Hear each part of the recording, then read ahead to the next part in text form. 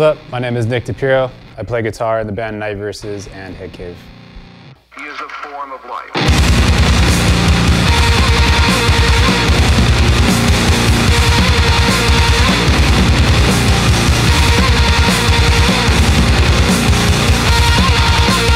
So what made me pick up the guitar, honestly, growing up, just going to shows. My dad took me to a lot of concerts early on. Tool was one of my first shows I ever saw.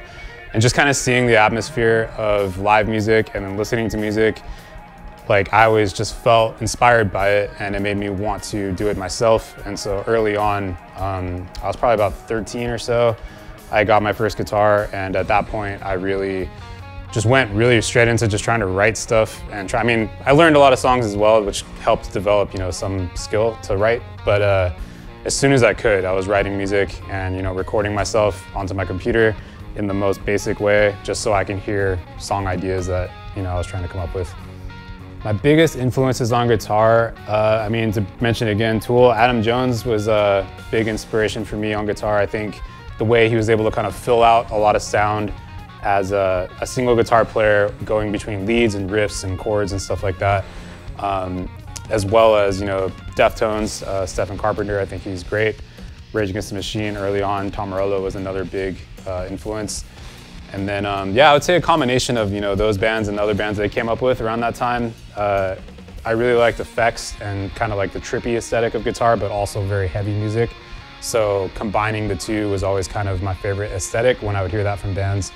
And that carried on into more progressive stuff like Opeth, Mars Volta, ISIS and stuff like that. So kind of a little all over with it. Yeah, so one thing I really got into was alternate tunings on guitar, because as I was writing a lot in kind of normal drop tunings, I mostly used drop C for a long time, and I still do, but I started realizing adding extra octaves and extra notes. So for example, drop C, but the top two strings I drop a whole step. So it's C, G, C, F, G, C.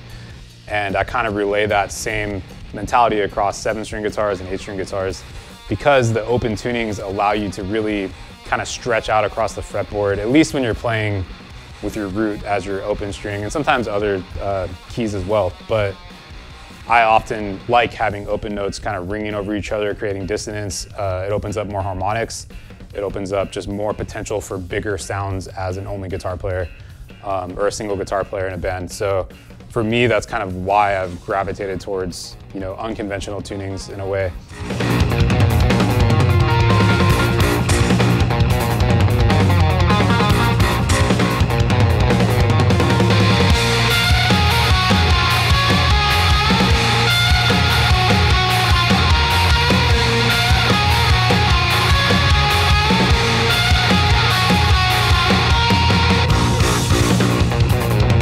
The most important thing for me as far as amp tones would be clarity and very punchy sounds to both channels. So speaking like clean and distortion. So for distortions, I like high gain. I like kind of an aggressive tone, but also not too saturated to where you can't identify the notes in chords.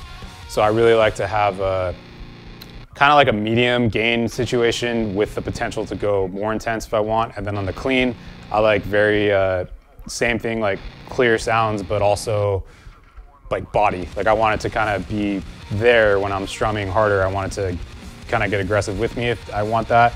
Or also on the other end, go very melodic and pretty sounding as a clean amp.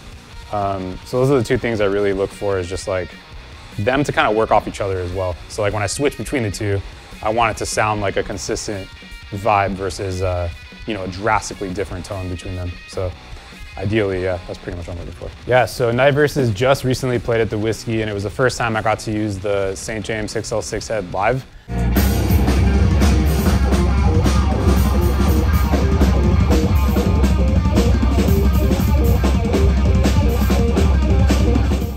And leading up to that, I was using it at rehearsal, and it was great because I was able to go direct into our soundboard and have direct in audio. So in practice, we weren't even using amps. We were just going straight in through headphones.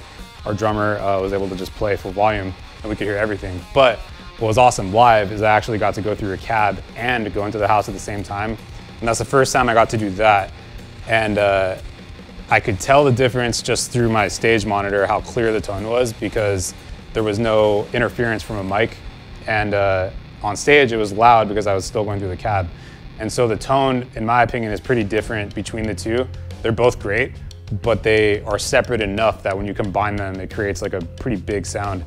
And it was the most compliments I've ever had on a guitar tone, which is rad because, you know, I've been using different amps throughout my life, and this being the newest one and getting comments like that was really cool.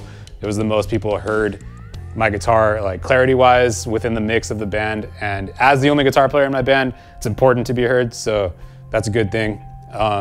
And it took all my pedals well, so I'm stoked on that amp. That was great. Yeah, so what's awesome about the St. James amp is you can go, like we're talking about, going direct in. So when I'm at home, I can plug straight into my computer, either using the USB output on this on the head or using my interface. So I actually run it into my interface, and that allows me to take the stress off of my computer because there's no like extra CPU hogging from the head itself or any software that I'd be using as far as like amp sims and things like that. So I'm able to actually run direct in and record without a mic or without needing to mic a cab or anything like that.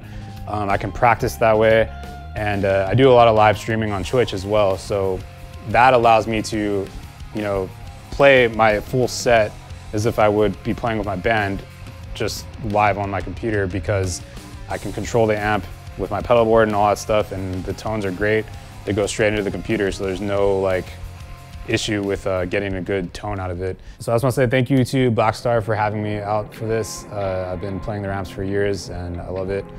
If you guys want to check out any of my music or my band's music, you can find myself, probably best place is Instagram, instagram.com/Nick DePirro. And then Night Verses is just @Night Verses. I play in a band called Headcave as well, which is all very heavy stuff. That is @Headcave. And then yeah, you can find me on Twitch. Honestly, if you go to my Instagram page, I have a link that has everything in there. So just check that out. Links in my bio. And yeah, man, that's pretty much it. Thank you.